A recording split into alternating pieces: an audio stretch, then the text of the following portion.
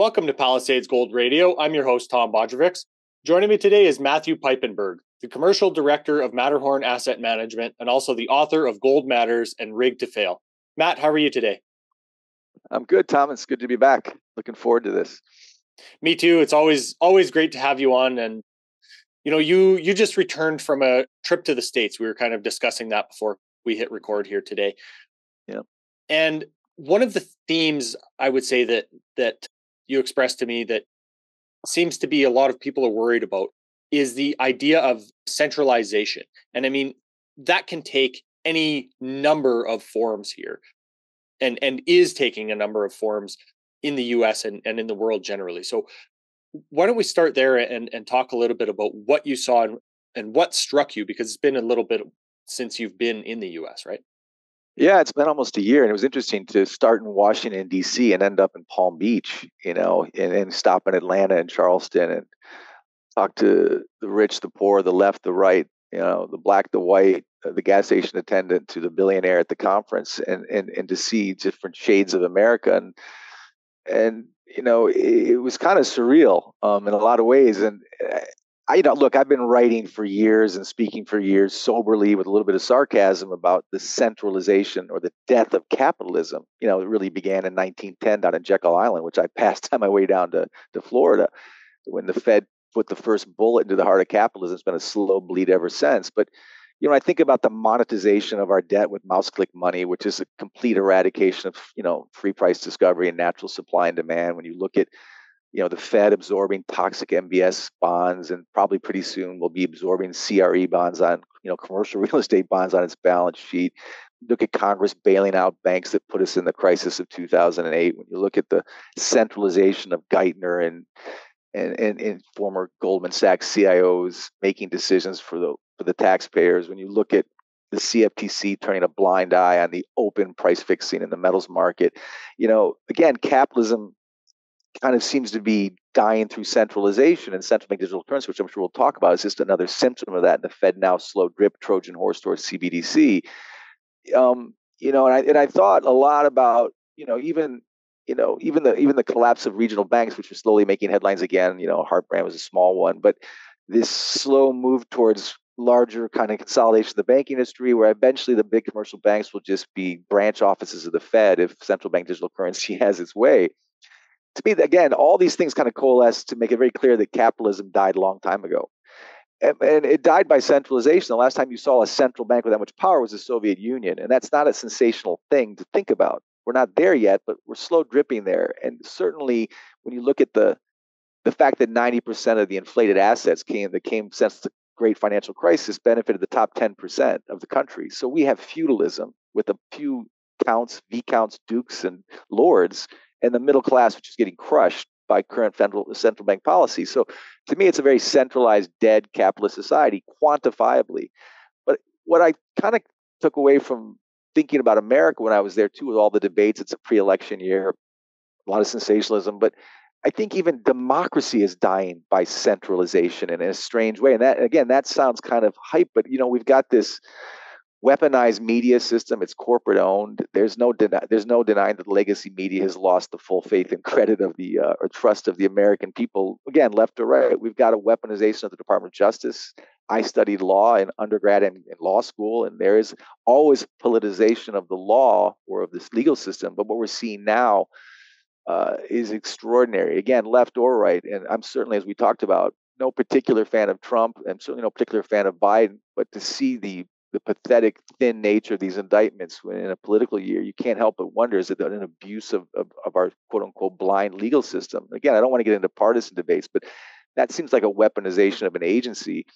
John Whitehead had an interesting interview maybe a month or two back about the literal weaponization of our federal agencies. I'm not talking about the CIA or the FBI. There's 1.6 billion hollow point bullets, and that includes the Department of Education, the Department of Agriculture, Amtrak, the post office. I mean, we seem to be a police state. It's this kind of crazy, centralized kind of weaponization of everything. And even, of course, science was politicized again. Not going to get into debate about COVID, but the lockdowns are starting to have a ripple effect now in the US. People are questioning and scratching their heads. You had the Great Barrington Accords in 2020 when this was all started out. You had hundreds of experts from Oxford and Stanford and Harvard who were virologists and doctors who had a different opinion than one person. And that didn't seem to matter. So there was an eradication of open debate in the media and this corporatized media. That's appalling for a free society. And again, I don't want to sound sensational. I'm trying to be as balanced as I can. But as we talked about before this, Mussolini's definition of fascism, not democracy, is the perfect marriage of government and corporations.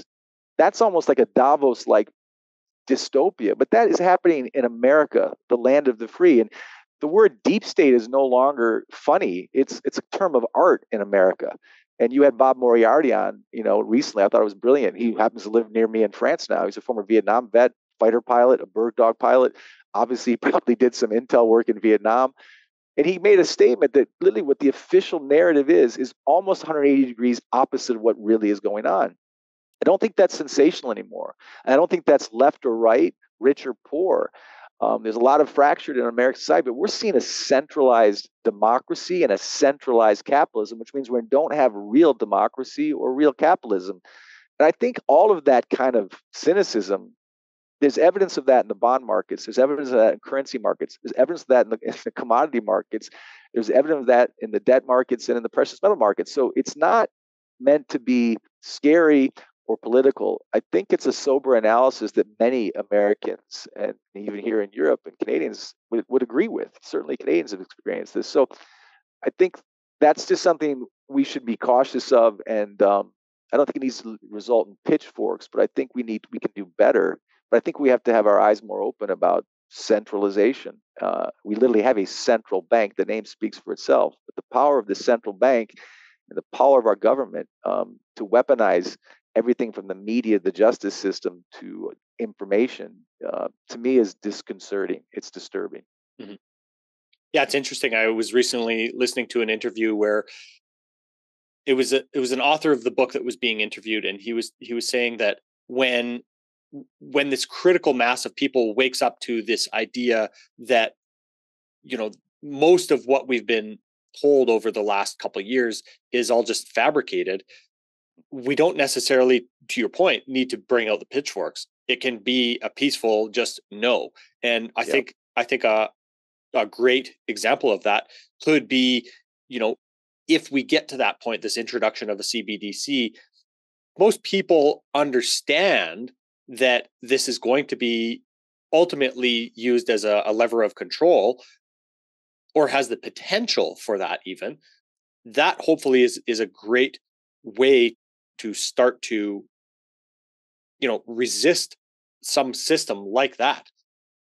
But Matt, you brought up the point of these other two small banks that failed, I think, at the tail end of last week there.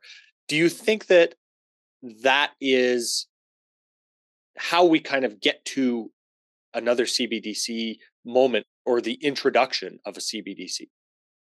Well, look, even the BIS has already kind of said they'd like to have the central banks going towards a CBDC currency by 2025, all the Western banks. Good luck getting, the other Eastern banks involved, but we'll see. And the IMF and the BIS and even the Fed within the last 3 years have been anchoring and telegraphing the need for this CBDC, or at least the Fed now, which is chapter one of what will eventually, in my opinion, slow drip in. I mean, this is the common tool of intel systems throughout the world and throughout history. You start with the anchoring, and then you slowly wait for it, and then you create a crisis, or you take advantage of a crisis to implement it. This slow drip telegraphing of Fed now as a faster payment system, as a more efficient payment system than, say, the Fed wire, which already exists. They can do billions more in transactions and track them better in the name of a more efficient payment system, ignoring the obvious privacy rights issues and control issues. It is very Orwellian and dystopian when you think about the real motive behind CBDC. I think, like Rick Rule, it's horrifying. And I think, to your point, whether it's on platforms like yours or whether it's Russell Brand or Tucker Carlson, the fact that there's an alternative media, which is getting far more attention than the legacy media because it's more authentic. You may not always agree with it because there's some real crazy on the alternative media. but people are pretty good at discerning what makes sense to them. And it's platforms like this and folks like Rick Rule or Jim Rickards or others or George Gammon really doing a fantastic job of kind of slow dripping out to the rest of the world the dangers here. I don't think the control state 60, 50, 20, or even 10 years ago anticipated this type of, at least for now, free information. So more and more people are going to have an eyebrow raised if they try to do CBDC. Nevertheless, we just saw in the COVID crisis how you could take an entire world and shut it down with the right messaging. This goes back to the Kissinger point. If you control money, you control the world. If you control money and information, then you really have control. If you control the narrative and you control the financing, that's power. But what's also power is this bottom-up movement to be informed. It doesn't have to be agreeing with me or you or every guest you have, but most of us, regardless of our bull or bear views, or our precious metal views, or our inflation, deflation views, or our recession or no recession views, we all see similar forces aligning, and it's not good. And we're all making warnings. And I think more and more citizens who aren't with MBAs or work on Wall Street or trade precious metals or look at a Bloomberg screen are getting more informed. I think that's fantastic. Mm-hmm. And I do think, however, though, that the power of government and the power of information is still stronger than us for now. I do worry that when we have a massive credit event, there's so many needles pointing at the debt bubbles in Europe and the US, and we can talk about those. Like when you have a massive viral event or a flu, you can control a lot with the message. And I worry that if there's a massive credit event, the central bank digital currency will be Trojan horse to the public as, look, we're going to protect you. We're a bank that cannot fail, unlike these regional banks, unlike these silly smaller banks, who, by the way, died because of the Fed policy to raise rates and kill their collateral. But they won't talk about that. They'll blame it on mismanagement of balance sheets. They'll blame it on weaker, smaller banks. Wouldn't it be safer to get better interest rates at the Fed? Wouldn't it be safer to not have to worry about FDIC insurance? Wouldn't it be safer now that we have your back?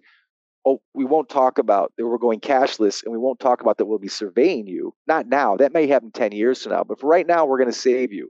That's what I worry about, how they control the narrative. And if we can keep a sane threading of that needle, hopefully there'll be resistance to that. Hopefully constructive resistance rather than just anarchy. Because, look, we are in too much debt. Things are going to break. They have been breaking. It's not even predicting anymore. There's been years of things breaking. Sadly, right now, with the raising rate environment and the rise in delinquencies on credit cards and auto loans and small businesses, I mean, massive amounts of layoffs, massive rise in bankruptcies right now. That's the middle class businesses. They can't get better terms. They can't get Apple-like or Microsoft terms. And it's always the middle class that gets hit in a recession. It's always the middle class that gets drafted in a war. It's always the middle class whose 401k tanks. And that's centralization. That's feudalism. That's not normal capitalism. And I think as that middle class gets more informed, hopefully they'll vote better or react better to things like CBDC, which I think is a very dangerous force. It's one among so many. Mm-hmm. But the very fact that even Apple has a $3 trillion market cap, again, that's not in tune with antitrust laws. That's not in tune with natural capitalism. That is an aberration. That's not successful capitalism. That's something else. Mm-hmm. And the kind of where my mind went to when you brought up that idea of centralization in anywhere we look, that centralization also exists within the markets. If we look at the NASDAQ, that concentration of growth and wealth between, let's say, the top 5 stocks. You brought up the S&P 500. Well, it should be the S&P 5, as you were saying. So,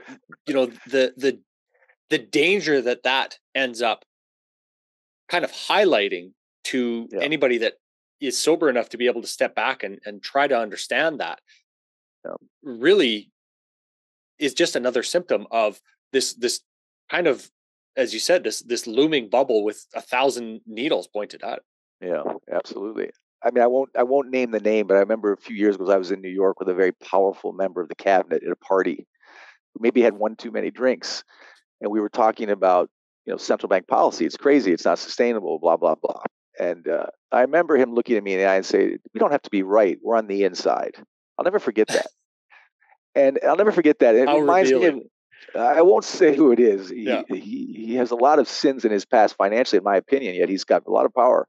And I know a lot of these guys I went to school with, and a couple gals too, who are in the young leadership program at Davos. And again, this is a bias, but the folks I know who are part of that Davos dystopia, in my view, which is supposedly an altruistic new vision for society. And this, again, is a personal opinion, it's a bias, won't name names, but they were not, and they are still not, thinking about society. These people were very ambitious, like the Sam Altmans of the world. And he wasn't a friend of mine. I'm just saying, but this WorldCoin and this stuff, it's crazy if you dig under the hood of it. But the folks I know who went to Davos and drank that Kool-Aid, they're not thinking about making the world a better place. They're thinking about making their network a better place. And that's the truth. In my opinion, from what I've seen, that's the truth as I see it. They're not the best and the brightest. They're not the Robert Kennedys or the DeSantises or even the Vivek Ramaswamis. These people are bright, but they actually seem to be authentic. They're not even the Russell Brands. These guys, Russell and Tucker, they seem to actually care about the world, and they're from totally different political views. Mm-hmm. I see hope in that. I hope we can unmask the hypocrisy and the self-interest of groups like Davos, or even groups like the central banks or the Federal Reserve, or frankly, the cabinet or the board members at Microsoft or Apple, which are too big. They're literally too big. And our commercial banks. Again, I worked on Wall Street. I did very well on Wall Street by luck. The salaries I saw at Goldman Sachs or Morgan Stanley or JP Morgan or UBS or Barclays, and the friends I went to school with or grad school with, nothing they did warranted those kind of salaries.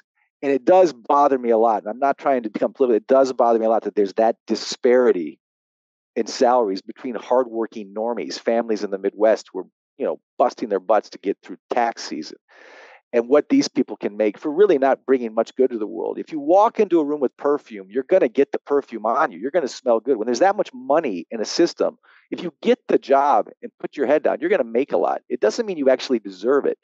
And that's why I say when I see the NASDAQ or the S&P or the Dow post-2008 go up in that massive level and see the vast majority of that money going to one small minority of the population, that, again, is not healthy capitalism. That's something else. That's feudalism. And feudalism is centralized and it's controlling. And again, that goes back to my theme. It's so distorted. What we just saw in the silver market on the COMEX, it was a drive-by shooting. Again, you had a technical formation, a wedge formation. It was clearly silver was about to break out. And then overnight, you see this massive sale by B of A and other big commercial banks with open interest positions. In other words, there's no actual metal behind the sale. There's no collateral. They're just using the power of their membership in that COMEX to short the hell out of silver. Why? Because silver and gold are terrifying to the system. Because if they rise too fast, that makes the dollar look as embarrassed as it should be. A dollar, which we can talk about, is slowly, not overnight, de-dollarizing. If you embarrass the dollar when the dollar is already weaponized and embarrassed, that's a threat to those quote unquote centralized planners, this Politburo that we have now in DC and in Wall Street. Again, I'm as capitalist as they come. I'm as patriotic as they come. I love America. I grew up playing baseball. I don't recognize it. And I see the anger and the frustration on the main streets from Charleston to Palm Beach, totally different worlds, to DC. The average citizen, even the insider citizen, is like, this isn't right. Something really wrong here. And that's why folks like RFK and Russell Brand and in DeSantis, left or right, are getting more attention because I think they're at least considered more authentic, hopefully. And willing to point out some of the problems and issues that they see, and very likely where those problems originated. Yeah.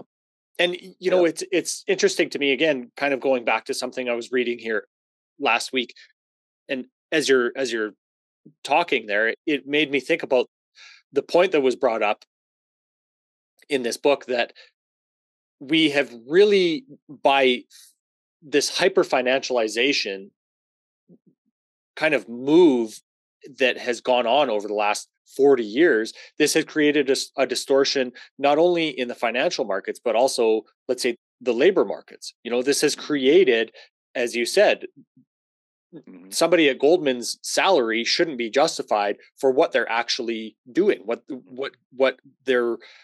productive capacity they're bringing to society.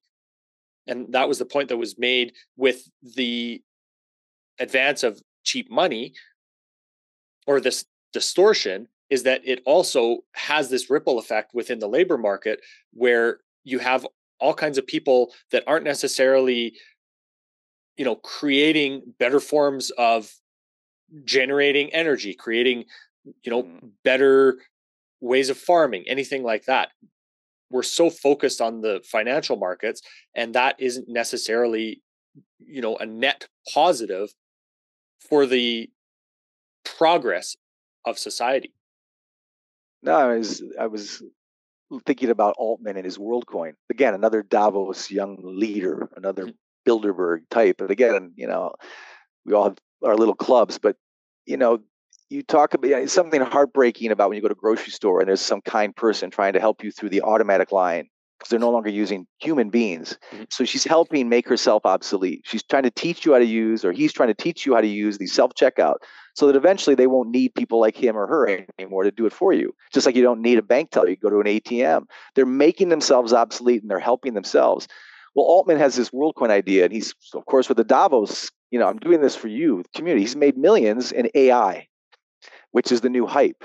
Millions in AI. But, AI is so good for us. I think it's a sci-fi dystopia, and I think there are executives at Google who would agree. But he creates this dystopia. He knows it's going to lead to technological layoffs of labor, to your point. And his solution is to come up with this WorldCoin, where this is like, again, it's like out of a bad movie from the circa 1990s with Schwarzenegger, some modern horror film, where you put your eyes into this silver ball and it gives you UBI through some new WorldCoin. We're going to need universal basic income for you serfs, you slaves, because my artificial intelligence is going to make you obsolete. I'm going to make money on the AI, but I'm going to help you with my new WorldCoin. Mhm. That's the type of thinking we have. It's so self-interested. It's so centralized. It's the lords coming up with their great ideas to make humanity better through AI. Artificial intelligence, by the way, is an oxymoron. If it's artificial, it's not really intelligent. But yes, it's certainly faster than us.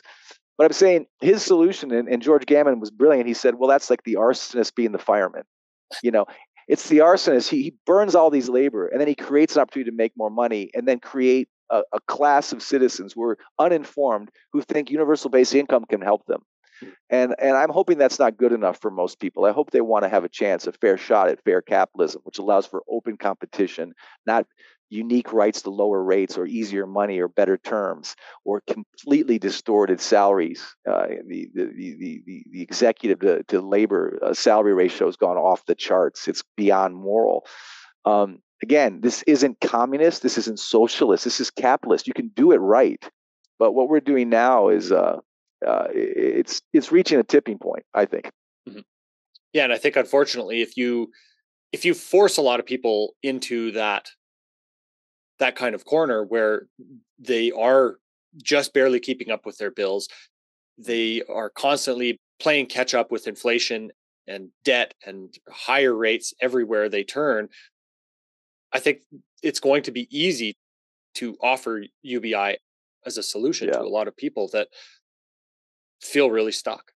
yeah, And yeah, as much as we can try and help inform people about it, it could end up being that type of situation that yeah, ends up, let's say, setting the hook for a lot of those people. yeah, yeah. Matt, you mentioned earlier that, we're going into an election year here. How do you think that ends up really affecting Fed policy in a way? The Fed is not supposed to be political in any way, yet we know it is. So how does that start to act as a headwind and or a tailwind coming into election year? Yeah, it's normally a very good question. Typically, election years are good for the markets. A pre-election year is usually not necessarily a melt up, but it's usually it's very conducive to being supportive of the markets, which would mean rate hikes probably wouldn't be that supportive. You'd want to certainly, I'm sure whoever's running, certainly on the left, and Biden in particular is going to talk about beating inflation and kind of put that feather in their cap.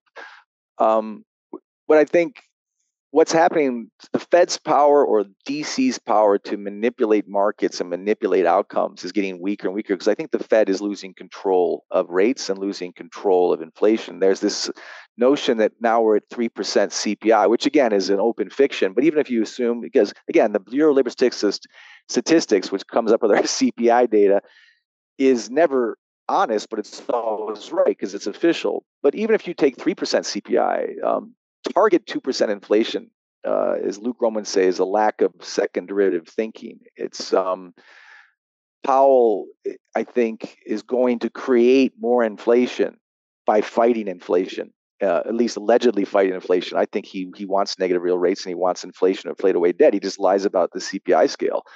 But this is something, a white paper came out from the June, St. Louis Fed in June. St. Louis Fed actually came out with a white paper, called it fiscal dominance. And something that Lou Groman's done a lot better job than me explaining in detail. But in simple terms, what fiscal dominance means is by fighting inflation through raising rates, this Volcker task to hit target 2% at any cost, and breaking all kinds of things along the way, from banks to bond markets to middle class incomes. But by seeking target 2% inflation, he's had to raise rates, which makes the cost of debt higher, which makes the cost of Uncle Sam's bar tab higher. So the irony is he'll get to 2% inflation, but then the interest expense on Uncle Sam's bar tab, the U.S. Treasury, becomes infinitely higher, which means that eventually he's going to have to manufacture more money, mouse click more money, to pay for that increased interest expense, which, by the way, the U.S. Treasury just got a downgrade. We can talk about the Fitch downgrade. It's all tied together. America's never going to default because they can mouse click money, but they just got a downgrade. So we're hitting this point where fighting inflation will actually create inflation. The fact that we're at 3%, which again is a bogus number, the fact that we've come from 9% in September last year to 3% this year in inflation is hardly a victory lap. And it's hardly the end of the inflation narrative. It's just a pause in the cycle. And we're going to see much higher inflation as the Fed loses control of the markets and of interest rates, because ultimately the bond market, no matter how distorted it is, gets the last say in this. But by fighting inflation at any cost, that target 2%, I say it's like you've got a rash on your thumb, so you cut off your whole hand. That's what Powell's policy is essentially doing. I joked at the Rules Symposium in my presentation. It's kind of like Napoleon's army. Napoleon had to get to Moscow. And Powell has to get 2% inflation. So Napoleon marched into Moscow or into Russia with 422,000 soldiers, and he limped out with 10,000 for a various number of reasons. It was a disaster, but he did officially get Moscow.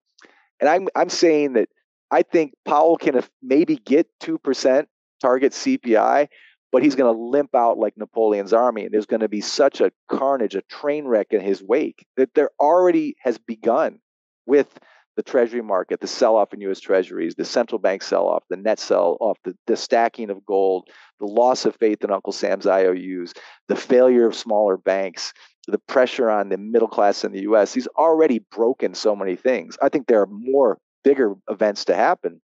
But effectively, he may get target 2% inflation and lie about it for about 10 minutes, but the inflationary inevitability and the disconnect, to your point, how the politicians won't be able to narrate this. When you look at the math of our deficit, how high our deficits are, and how few foreigners are holding our IOUs anymore, that spread is right where it was right during the COVID crisis. And during the COVID crisis, to fill that gap, we had to print trillions of dollars. That's an embarrassing little statistic or fact that most experts don't want to talk about. But the danger is real, and I don't think the Fed has any solution. We don't know this week or next week, but there's going to be no solution other than to inflate the currency, debase the currency to pay for our debts. And the same thing is going to happen at the ECB and at the Bank of Japan.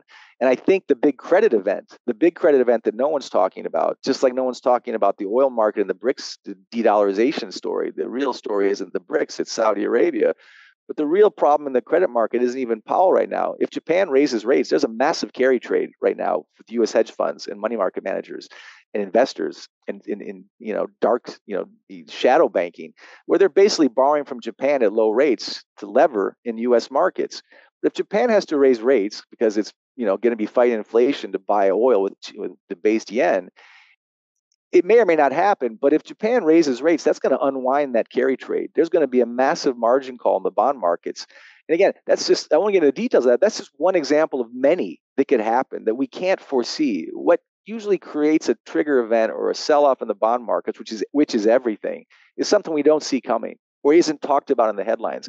Everyone's talking about the BRICS and de-dollarization, and God knows I can talk about that too because I'm not a fan of the U.S. dollar. Mm-hmm. I don't think it's going to happen this month, the end of the dollar, or some new gold-backed trading currency. But there's so many other risks that we don't need to hype up that are very real, whether it's the Japanese central bank or Saudi Arabian oil policy. There are bigger threats. But again, I don't think the Fed can control that, just like they did in an election year, to get to your question.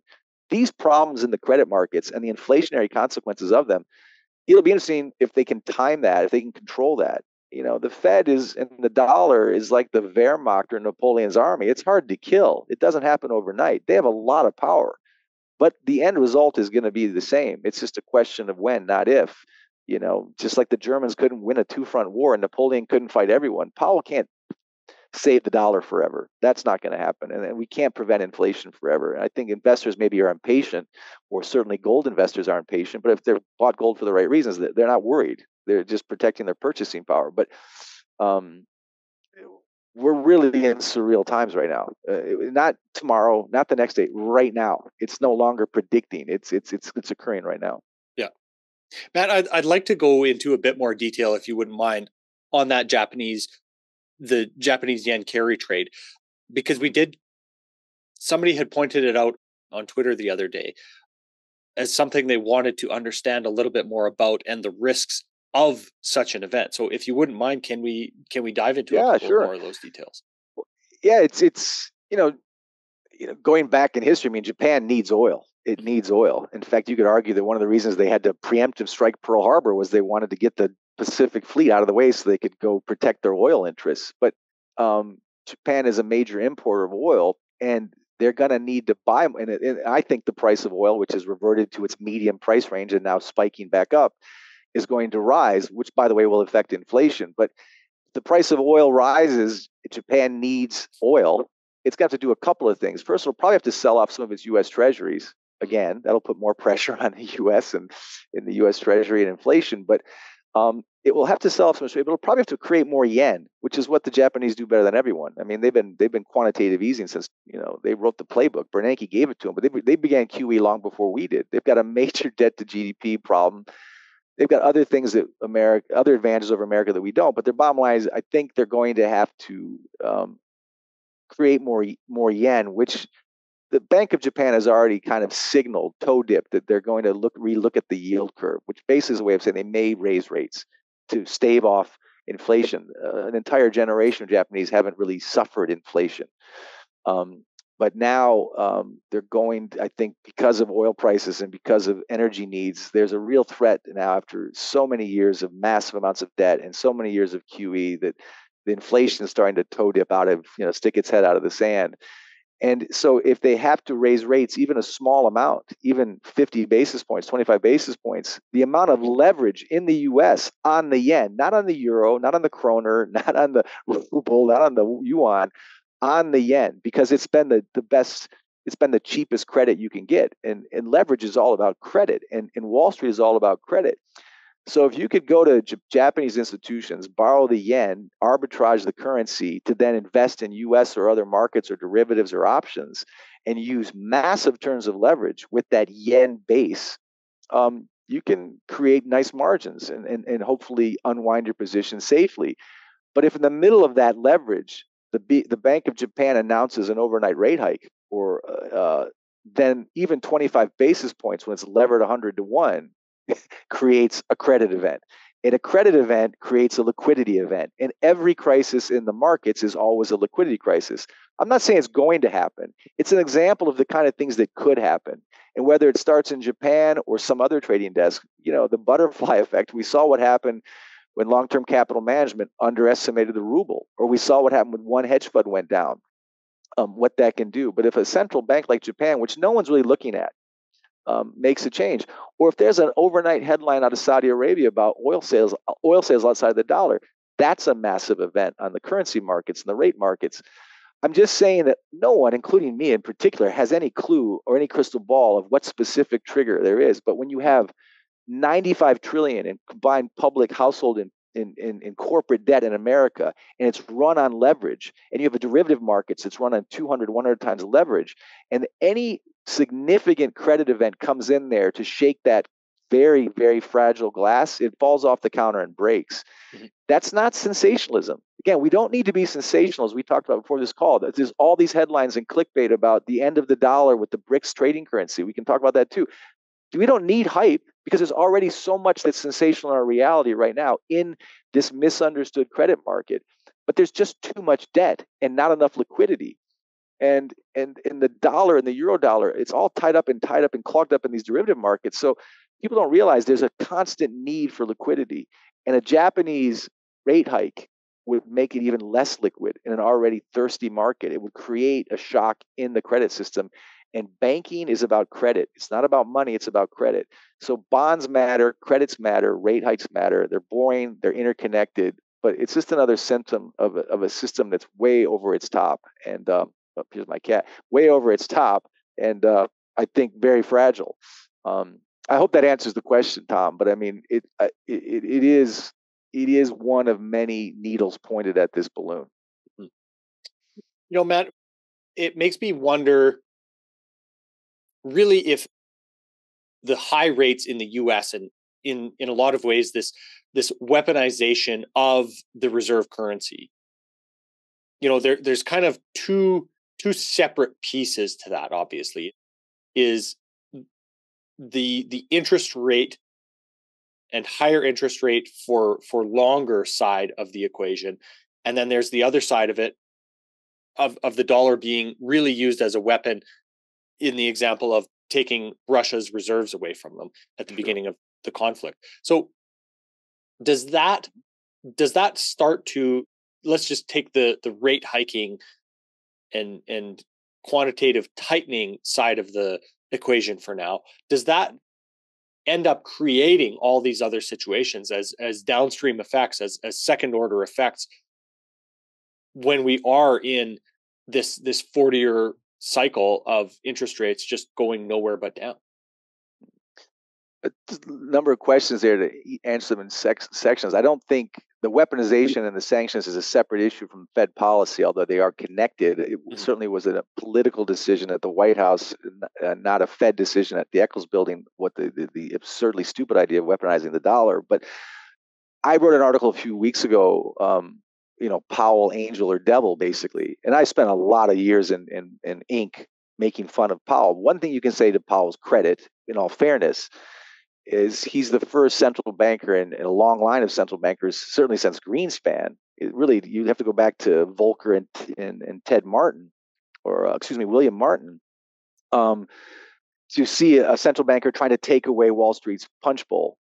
I've spent a lot of ink and time and hours making fun of Powell, but I will say one thing good about Powell, and I wrote about this recently, is he is one of the first central bankers, really since Ted Martin or Paul Volcker, to take the punch bowl away from Wall Street, to actually tighten, increase the cost of debt, to take some of that leverage out of the system, to quote unquote threaten the stock market, to not be a rich uncle to spoiled nephews on Wall Street. So by tightening, that supposedly takes some of the tailwinds out of the markets.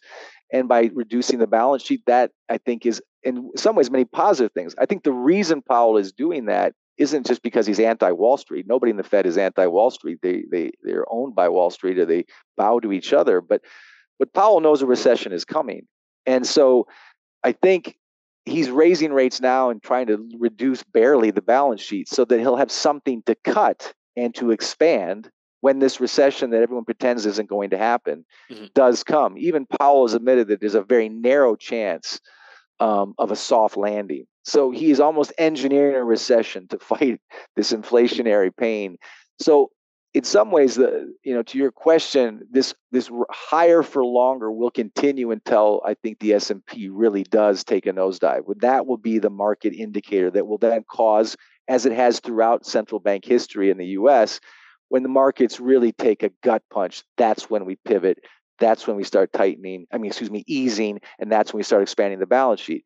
Powell tried that throughout 2018, and then it went to hell at the very end of the year, and he had to pivot and then print. And when we had unlimited QE, I think it's a very similar trajectory now. He is forward telegraphing these rate hikes. He'll keep raising so that he'll have something to cut when we really need it. Because if we had a major recession 2 years ago with rates already at the floor and the balance sheet already fat, he'd have no tools left. He's simply rearming himself with the only two weapons he has. He has one gun that's rate hikes or rate cuts, and the other gun that's a thin or expanding or contracting balance sheet. That's all he has. So he's prepping for a recession. As to the weaponization of the U.S. dollar and freezing Russia's FX reserves, in a sense, by the way, that is a technical default on a bond. When you freeze an FX reserve, you're defaulting on payment of that bond. But that, I think, is a separate issue. It's a more global issue. It backfired on the decision makers, though, because what they thought they were doing when they weaponized the dollar was reminding the world of the power of the world reserve currency, the power of the U.S. government, the power of U.S. policy to make mincemeat out of Putin and the ruble and his economy. And the exact opposite has happened. What has happened is the rest of the world, not just Russia and China, are sick of the US dollar tail wagging the global dog. When you weaponize that dollar, you increase the distrust of that dollar. John Maynard Keynes warned against weaponizing a world reserve currency. Barack Obama warned against weaponizing the world reserve currency. Robert Triffin, an economist, came in front of Congress in the 1960s and warned against weaponizing a world reserve currency because it creates distrust. Mm-hmm. And you already had a dollar that was too strong for the vast majority of the emerging markets and the developing economies, because the MO for the US was always to export its inflation. You have banana republics that when interest rates are low, they start to borrow. Then the US jacks up rates. Those countries can't afford those rates. Then they have to inflate or debase their own currency, and they're caught in a debt trap. They become dependent on the US and the US dollar. Just like, it's a form of feudalism there. And so I think it's the same thing. Now you have a weaponized dollar and a distrusted dollar and a dollar that was too strong. And I think that created a great deal of ripple effects that were the opposite of what the US policymakers intended, mm-hmm. sadly. Well, Powell has been clear that he wants to break the Fed put mentality of the markets. Yet, we're near all-time highs in most of these markets again. So is this really a time that the markets are just waiting for the Fed to come back in and create a tailwind for the markets? Well, it's a totally insane period. First of all, people are saying it's a bull market because we're up 20% year to date. Technically, we're not in a bull market. We're still in a bear market, because the definition of a bear, for a bull market, you have to beat prior highs, inflation adjusted prior highs, and we haven't done that yet. Mm-hmm. But there's no doubt that markets are ripping in 2023 compared to tanking in 2022. And you got to ask why. At the beginning of the year, everyone was expecting a Fed pivot because the yield curve said so. The euro dollar futures market said so. The market was pricing in a pivot, and so they were just expecting more liquidity, so they were buying in, and that created a buy opportunity, a tail opportunity. So in a sense, bad news was good news, as always, in a Fed or a central bank-led economy and a central bank-led stock market. Powell, of course, only paused for a brief time and then it reheated again. So this idea of front-running the Fed or playing the Fed, the real question is, it's very sad that the Fed is the market now. It is the market. What the Fed does, or they project the Fed to do, you're arbitraging, FOMC notes and, notes from the Brookings Institute or notes from, Jackson Hole. Everyone's trying to interpret what the Fed will do. That's where the market goes. And the idea was that this year would be a liquid year, a pivot year. It may still be if we have a market implosion. I think it's a dangerous way to play the market. If I actually thought the Fed was going to pivot, I'd wait for the market to tank first and then buy, because the Fed will only pivot when the market tanks. But a lot of investors said, we're going to get liquidity this year. Powell's going to pivot. We're going to see QE coming out of QT. Let's get in now. I always say buy when there's a dip in a market like that. If the Fed pivots, it'll only be when things are really ugly on Wall Street. So, but I think, yeah, and again, to your point earlier, what are the markets? What are the S&P? What is the NASDAQ? It's a few big names. You've got a lot of zombie companies that used to rely on low rate, debt, low interest rates to extend and pretend to roll over their debt, or to take out loans to buy their own shares to increase their profits and margins because CEOs are paid by share price. That game, that trick is slowly dying because Powell has raised rates. So you can give Powell credit for raising rates and, again, taking the punch bowl away from some of the old tricks on Wall Street. But he's still ultimately a central banker. He's a Fed chairman for a reason. They're groomed to take care of the markets. And if Powell is very, very much going to pivot if markets see a 30-40% drawdown, which is just a mean reversion. That could be, I have no idea when or what event will trigger, but that's not unexpected. A 10% correction is nothing. That's normal for a normal market. So this Fed put, though, I think Powell has, you got to give him some credit. He did tighten more than anyone else, and he certainly raised faster than anyone else. But in doing so, as I said earlier, he's going to create more problems longer term than he's going to fix. And the simple matter is, he can't be Volcker when you have almost 33 trillion in public debt. You can't raise rates that high without breaking the economy, breaking the banks, and breaking our budget, which is why we got downgraded by Fitch. But he, ironically, is going to make the cost of debt so high that the U.S. government's interest expense is going to be over $1 trillion a year. They're going to have to print more money. That is inherently inflationary. That's the great irony. That's the thing I think people are missing. And that's that fiscal dominance argument that the St. Louis Fed came out with in June. It's important. It's important to think about that. You raise rates to fight inflation, but you make the cost of your debt, which is too big, too expensive, so you have to print more money to fix the debt. The Fed is trapped, like so many central banks. They're trapped. Mm-hmm. Well, exactly to that point, Matt, the second part of this year, we're going to see $1.85 trillion that the Treasury just announced that it'll be borrowing by the end of this year to help service, spending, entitlements, and obviously, exactly, servicing interest on the debt. So does that, in a lot of ways, reverse the trend of a contraction in the money supply that we saw, this 4% year over year reduction in M2 money supply that, as you have said previously, is so indicative of a recession? Yeah, I mean, again, that's another sign of a recession. There's so many signs of a recession. Again, I think, to your point, that 1.85 trillion for the next 6 months again is astounding. And again, we're averaging about 5 trillion in spending a year. We're increasing our deficits at a record pace. Again, that's part of the reason we got a downgrade. When Fitch downgraded us, they're basically saying the credit rating, the risk of default is higher in the U.S. government than it is at Johnson & Johnson or Microsoft. But again, the Fed won't default. But in terms of what that will mean for the money supply, right now, raising rates and tightening is definitely not helping the money supply. But if there is a crisis, and I think there will be a credit crisis based on that kind of debt level, because the only way to pay for that debt is either to run bigger deficits. But when those deficits cause something to crash, because we're having a credit contraction, and M2 is about credit, and it's about money, and it's about deposits, and about money in circulation. Right now, I think M2 could actually continue to go down as we keep raising rates and as we keep seeing bank contraction and negative loan growth in U.S. commercial banks. So the money supply is still, the M2 number is still under tremendous threat. I think the only thing that would really send the money to M2 supply back above its kind of trend line would be a massive liquidity event. Right now, I don't see the M2 data getting much better in a high rate environment. And it's a contraction, it's a credit contracting environment, which again, ironically, is going to lead to more inflation. But it also, in the meantime, when you contract credit to these levels, banks are simply not going to lend as easily and as overtly and as generously as they did in the past. And again, who does that hit the most? Small businesses and those that can't roll over their debt. And then in addition to this deficit spending, this 1.85 trillion, again, I'm not going to take credit. Daniel Martina Booth was way ahead on the research on this, but you see these tax credits going out for employee tax credits, 29 billion in one month, 33 billion in another month. It's fraud. The IRS has warned against this. But that too is basically taxpayer expenses. That's also false liquidity. It's a fake way of recovering from some of the spending. And those same people are out in Rome and Paris right now on these tax credits, and they're going to get audited by the IRS. But I mean, it's fraud. It's fraud. These are all symptoms of what happens when there's too much debt. People are desperate. They're still trying to get handouts from the COVID rules. They're still trying to take tax credits. Well, most of those were done a year ago. But now, since it's reopened, it's a way to create more liquidity, fake liquidity that isn't directly QE, but it benefits another small minority of business owners who are probably going to get in big trouble for this fraud. We'll see.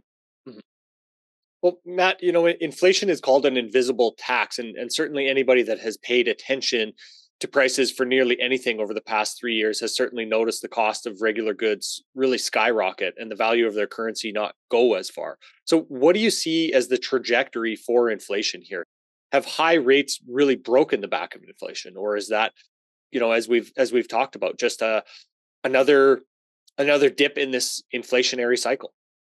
Yeah, again, I think it's like surfers. There's 7 sets to every wave. The 7th is always the biggest. Inflation's moving cycles. This 2 points. First, I think the CPI, and this is not an apology or a sensational gold bug argument. It's an open secret that the CPI scale is bogus. That's true. If they're saying 3%, it's at least 6%. So first, you have to look at the actual inflation scale and look at it with eyebrows raised. The second thing is, to my point on fiscal dominance, it is a cycle where we can't claim Roma Victoria over inflation just because it's at 3% today. We're taking a pause. It's a summer pause in the markets and liquidity and everything, but you're going with that kind of spending that you just alluded to, and those types of gaps between foreign buyers of our U.S. Treasuries and our growing deficit. We're going to go farther and farther into deficits, farther and farther into debt, and the interest expense on our current IOUs, which, by the way, 50% of those roll over the next 12 to 24 months, they're going to get higher and higher. There is nobody to buy those bonds. There's nobody to buy those bonds unless we print more money. Now, you could argue that the Fed could declare an emergency and stop giving interest on excess reserves to the commercial banks, or force JP Morgan and Bank of America to buy U.S. Treasuries. There could be draconian measures like that. But short of even that, there's simply no way to live on a Ferrari appetite with a busboy salary, with this much debt, without coming up with more money. Now, a busboy with a Ferrari appetite gets his car taken away from him. But the United States government can call up the Eccles building and mouse click a couple zeros to solve that problem. So they can have a busboy salary and still drive a Ferrari because they're the U.S. government. They can have legalized counterfeit and legalized money expansion. But again, that solution, that mouse click money, that instant liquidity, which has got to come from somewhere, and it's not coming from outside of the U.S., is going to have to come, in my opinion, from a money printer. To me, it's unavoidable. Short of GDP growth. How are you going to get GDP growth when you're in this much debt? We used to average since 1950 9%. Now we're at 2% because we have too much debt. Are you going to get it from tax receipts? Well, if the markets continue to break records, I guess you can get a little more tax receipts and capital gains, but that's not going to save America. That's not going to provide the liquidity for its saturated, its dried up, liquidity thirsty bond market. And to your point, I think those debt numbers, those spending numbers, make synthetic liquidity and QE inevitable, which means inflation inevitable. And you can have inflation, deflation cycles in gold, by the way, which is currency protection. It can go high or low in inflation or deflation. It can go high or low with low rates or high rates. It's not even just the gold price that I'm thinking about. I'm just looking at a debt endgame that I wrote about the other day on this budget analysis, this last $2 trillion for the next 6 months. That's insane. People are losing their minds. That's insane. That's not sensational. That's just basic math. That is not sustainable. I'd happily hear what other solution there is. If someone has a better solution, if that money's going to come from Santa Claus or from somewhere else, I'm not even trying to be sarcastic. I'd like to know where it's going to come from.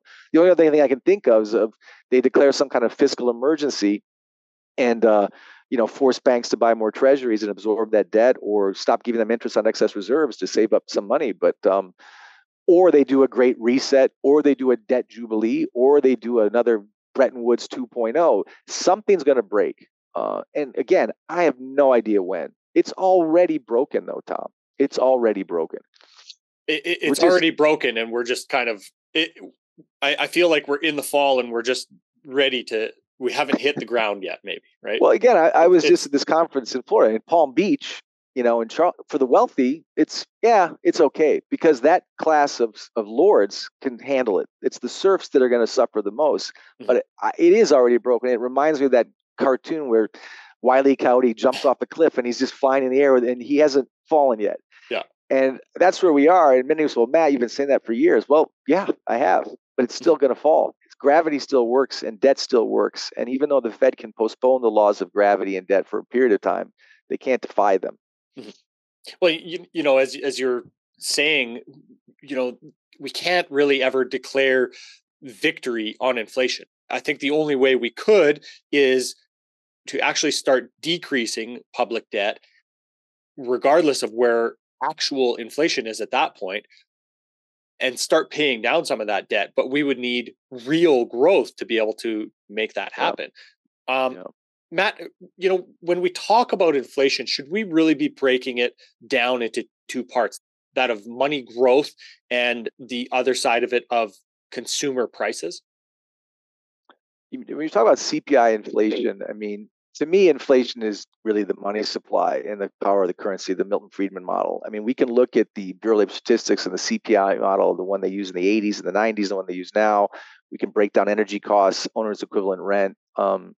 I think, to me, inflation is very simple. It's the debasement of the currency, and it's going to come from more created. As Larry Lepard said, he said it, I can't take credit for it. He said, you can't taper a Ponzi scheme. Mhm. You can't taper a Ponzi scheme, and our government is effectively a Ponzi scheme. If I have joked that if Bernie Madoff or your typical hedge fund manager over his skis and margin had a money printer, they would never go to jail. Bernie Madoff would still be in business because he could just legally print more money to continue the scam. Well, the U.S. government can do what Bernie Madoff couldn't do, but it can't taper.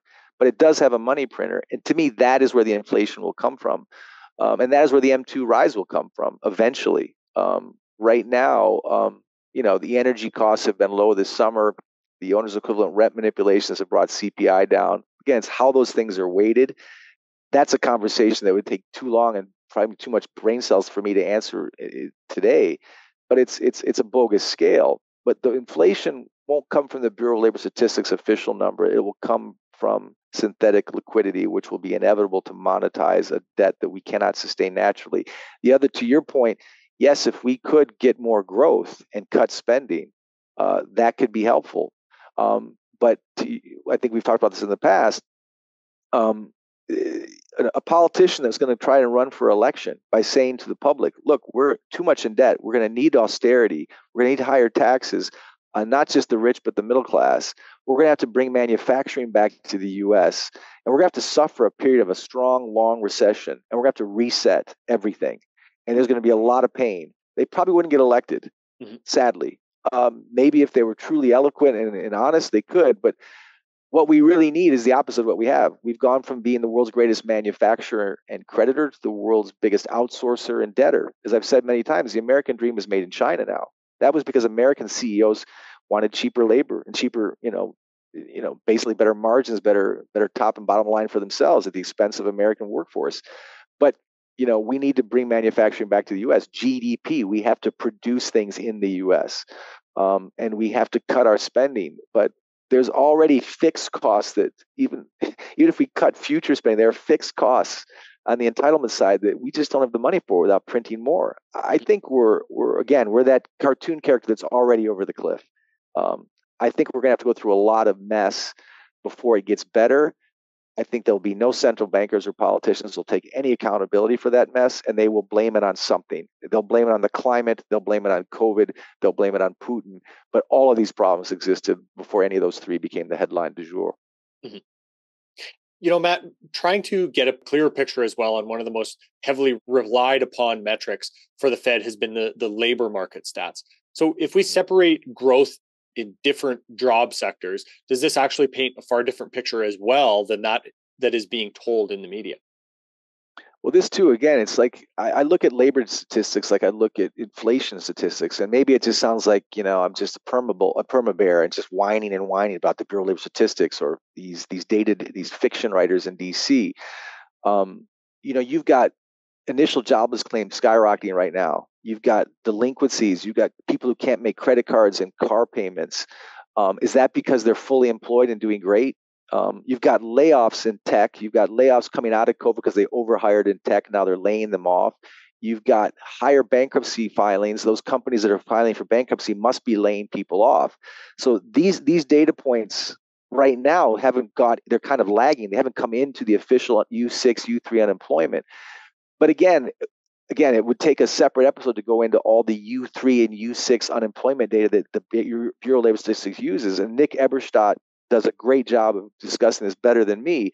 What I am saying globally is the labor is the one thing that hasn't cracked yet. But in my opinion, that labor data is specious and totally disingenuous. It doesn't mean we have 30% unemployment. But what Nick Eberstadt and others have shown, and as I've written about even years ago, is that what the Bureau of Labor Statistics uses to measure the employment pool, it ignores tens of millions of people who just stopped looking for jobs.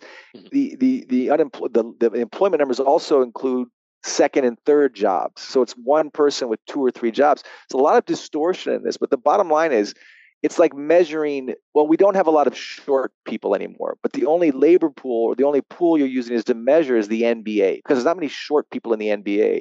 And there's really not a lot of unemployed people, because we're only looking at the people that are employed, because they're ignoring a whole segment of the available labor force that isn't part of the statistics. Again, I'm not saying we're seeing depression breadlines like the 1930s yet, or even will. I'm saying the U3 and U6 unemployment data is as bogus to me as the CPI data. And many will say that's just Matt being a perma bear. But I invite people to look at articles I've written on the unemployment lie years ago, but also to look at Nick Eberstadt's data and to frankly look at the current data, the current bankruptcies, the current filings, the current layoffs that happened at the end of last year and coming into this year, which haven't made the Bureau of Labor Statistics official employment data. I'm not saying we're in recessionary employment levels yet, but we're certainly much higher unemployment that's reported out of DC. Like so much out of DC, again, sounds like I'm a revolutionary or perma bear. It's just not true. To Bob Moreira's point, it's just not true. Things just aren't what they seem. Matt, on the idea of not being sensational, something we touched on a couple times a little bit here is the idea of the BRICS summit here on August 22nd coming up in a couple weeks being this sea change event for the dollar. Yeah. We've talked about it a good amount on the program here. What is your understanding of it, and do you think it is going to be this immediate change in the dollar? Yeah, I think, look, as you and I talked about before this, there's plenty of sensational reality that I don't think we need to hype up the BRICS summit. First of all, I don't think anyone really knows. Coming into this symposium in Florida, there was so much clickbait about the end of the dollar or the dethroning of the dollar or this gold-backed currency or this gold-backed trading currency, because there's a big difference. And I can't add more than your other guests have probably already said. There's a few simple things. First of all, the BRICS organizers have said it's not on the agenda. Now, the Russian state media says it is, and there was a leak from a Kenyan or Russian embassy in Kenya about this happening in August, and it's going to happen. And I certainly don't know, but I think the very first threshold question is it even on the agenda? That's the first thing. So we don't need to get all hyped about that. But I think there's already enough evidence of something sensational in de-dollarization. The BRICS summit isn't the most important thing if they have a gold-backed trading currency announced on August 24th. What you're certainly seeing with the BRICS, no matter what, is the world, especially the developing economies and large countries, and now Saudi Arabia in the mix is very important. There's no doubt that there are 41 countries now in bilateral trade agreements outside of the US dollar. There's no doubt that the Eurasian Economic Union, which Glassiev has helped create a settlement agreement outside the US dollar, is going to spread into the Shanghai Cooperation Organization. So there's no doubt that large swaths of the world are already looking outside of the US dollar. Regardless of whether we have a gold-backed trading currency announced anytime soon, there is enough real headlines right now to make the BRICS conference less of a sensational issue and more of, we should be focused on what we already know. Now, will the BRICS eventually get to a gold-backed trading currency? Even the Russian central bank said that will take time. That will take time. I don't think, in my opinion, it's going to happen by August 24th. Could be wrong. Doesn't matter to me, though, because what's already happening to the US dollar is scary enough. But even that, I got to take the Brent Johnson's point too, though. The dollar, as I said, isn't going to die easily, even if all these countries come together and they all try to find more and more ways to trade outside of the dollar and come up with an independent issuing bank that eventually has a gold-backed currency. That will certainly, I mean, the world's reserve of FX reserves, I think have fallen from 73% to 58%. De-dollarization is already in process. There is less demand for the dollar. That's already real.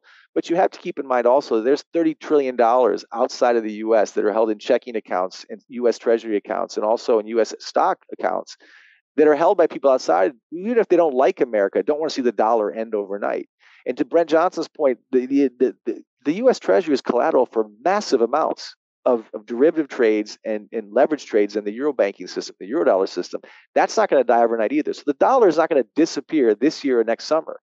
But to flip side to that, the fact that right after that BRICS announcement made the headlines, the fact that Yellen was on her way to China, got nothing resolved, but they did send Yellen to China. They're nervous, and they even had to send Kissinger, who's like 100 years old, out to China. They're nervous. The trend is obvious away from the dollar. It's just the magnitude that is, I think, overhyped. I think there's no doubt the U.S. hegemony is over for the dollar, but I don't think the U.S. dollar supremacy is over. To Rick Rule's point, the dollar isn't going to disappear anytime soon. Doesn't matter to me as a gold investor because ultimately the dollar gets less and less purchasing power. I think it is a seismic shift. And again, we could spend another hour just on what's happening with Saudi Arabia. Where the real power could be is if Saudi Arabia really rethinks the petrodollar system, because Saudi Arabia is coming further and further away from Biden and the fist pump to more of a handshake with Xi. There's more reasons for Saudi Arabia to be aligned with China and Russia than there are with Biden. The US dollar and US Treasury isn't what it was when Kissinger was running around OPEC countries in the 70s, as opposed to what's happening now. It's pathetic, actually. It's the dollar isn't the same. The US Treasury isn't the same. The dollar-backed petrol trade isn't the same. That could be another headline, like the Japanese carry trade, that we just don't see coming. But to your question, I don't know what's going to happen with the BRICS. I don't think it's going to be a gold-backed trading currency announced on the 24th. Could be totally wrong, but doesn't even matter because there's so much already happening among the BRICS nations, the SCO nations, the Eurasian Economic Trade Settlement discussions, what Glassiev wants to do with the Moscow World Standard. This process is slow, not overnight. And I think it's wrong for our industry to kind of hype this up too much because it's already sensational enough. It's just not going to happen in 24 hours. Yeah, thank you for that, Matt, because I think you put that perfectly, that there can be a lot of clickbaity, pieces written about this. And I do think it is going to take time. And, to that point, you started a recent article with a Rudyard Kipling line from one of his most famous poems. So if you could tell us what that is, because I think that really applies perfectly here. Well, it's the first line of a poem written in 1895, I think. And it was, if you can keep your head about you, well, all about you are losing theirs. And then it goes on. It's a letter from a father to a son. If you do these things, then you'll be a man. And I was using that line only because it's hard to keep our head about us when everyone else is losing theirs. This goes back to our original comment: the centralization, the dishonesty, the malfeasance, the negligence, the self-interestedness, the disingenuous policies, the centralization of our government, the centralization of our finances. People are losing their heads. They're deliberately losing their heads, but they're ignoring the vast swath of the world. I think for those of us that are getting more and more informed and looking at spreads and looking at currencies and looking at global politics and looking at the weaponization of the world reserve currency and looking at the debt levels at the U.S. and the amount of synthetic liquidity it requires to sustain those, it's so crazy you could lose your head. So you have to keep your head while all these policymakers and decision makers are losing theirs. And that's a challenge for those of us who aren't just perma bears or sensationalists or clickbaiters or hypesters. The sober reality is bad enough without saying there's a gold-backed currency in August in South Africa. We don't need that. There's already enough sober reality to be very alarmed.